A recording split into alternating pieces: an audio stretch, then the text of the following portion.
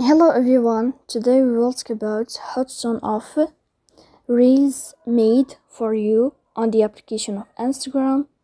You will go to Instagram app. In this page, you will go down to click on this sign and you will enter. On above, you can click on this list. Here on this page, you will go to notifications. Here in this list, you will click on Live and Reels.